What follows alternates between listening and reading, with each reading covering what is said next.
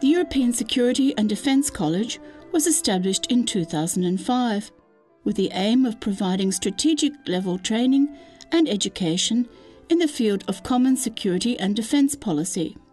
All EU member states participate in this effort. The training audience comprises personnel from the EU member states and EU institutions involved in the common foreign and security policy of the EU. The ESDC is a network college bringing together civilian and military institutes, colleges, academies and universities within the EU, as well as the EU Institute for Security Studies located in Paris. Certainement, la possibilité, la structure qui permet de former ensemble sur les questions de politique européenne de sécurité et de défense, y compris dans ses aspects civils, tous les acteurs, militaires, civils, pour qu'ils puissent, en pleine connaissance de tout le potentiel de ce que représente cette politique, travailler sur nos opérations, travailler aussi ici à Bruxelles dans le processus de décision et dans les capitales.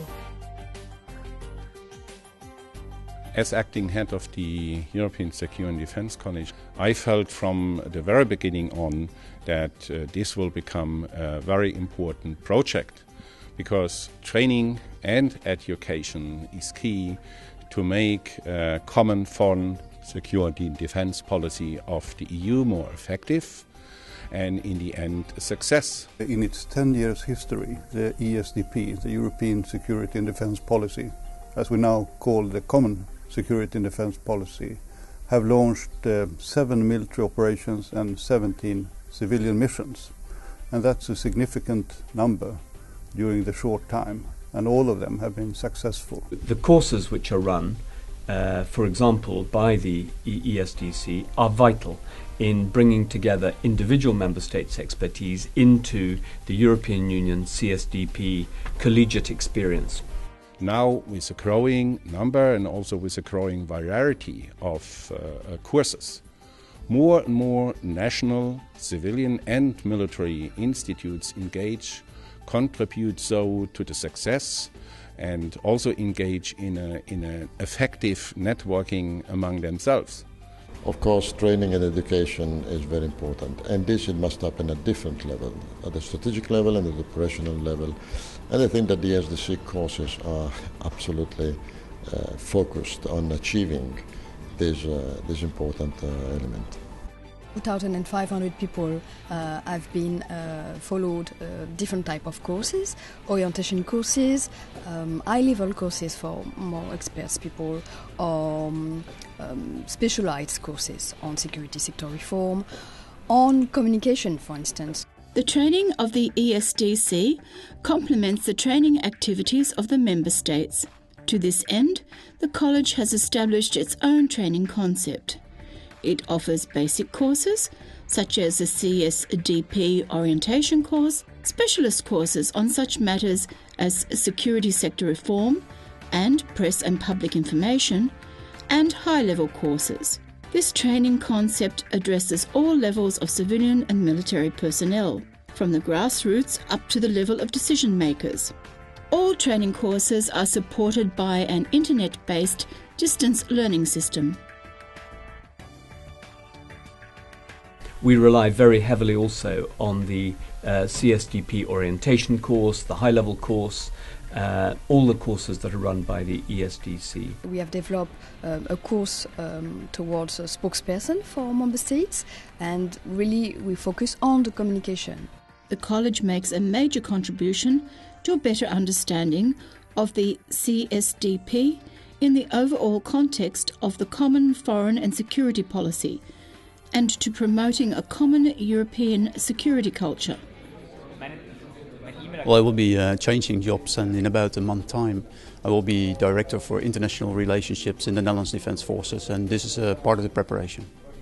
Well, personally, I will work within the EUMS, as I told you before, so it provides me with a broad picture of CSDP. They brought together people from all different aspects, areas of the European Union, North America, and they all came together to analyze international law consider the operational impact of our armed forces in the various operations that we're participating. And you rarely see this convergence of expertise, knowledge.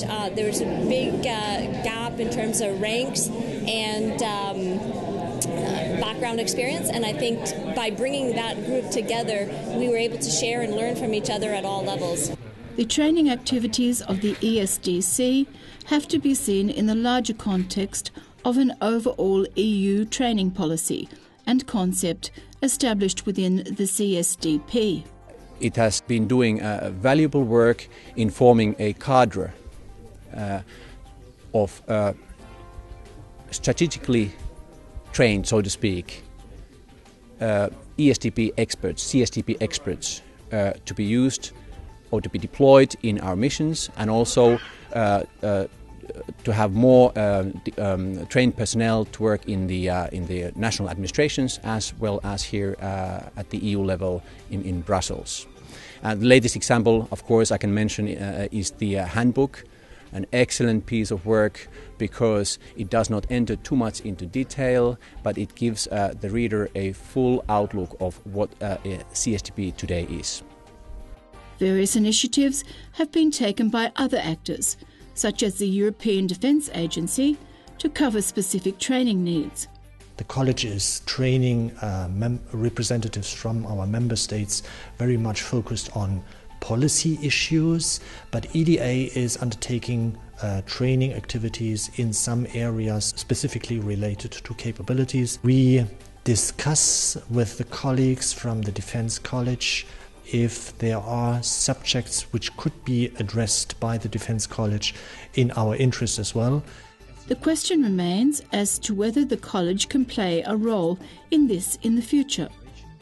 Therefore, training is a very important activity, and we have to take some influence on the mindset of the next generation as far as European project management is concerned.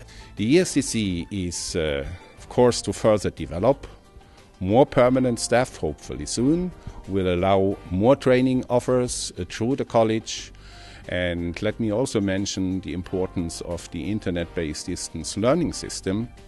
Et avec le service d'action extérieure, évidemment, c'est un besoin exponentiel parce qu'on aura tous les membres de ce service d'action extérieure, à la fois à Bruxelles, dans l'ensemble des délégations, mais aussi sur l'ensemble de nos opérations et dans les capitales qui devront partager cette culture. Le collège va rester un réseau de tous les acteurs, les instituts qui, dans les États membres, travaillent à la formation de ces personnels militaires, civils, diplomates.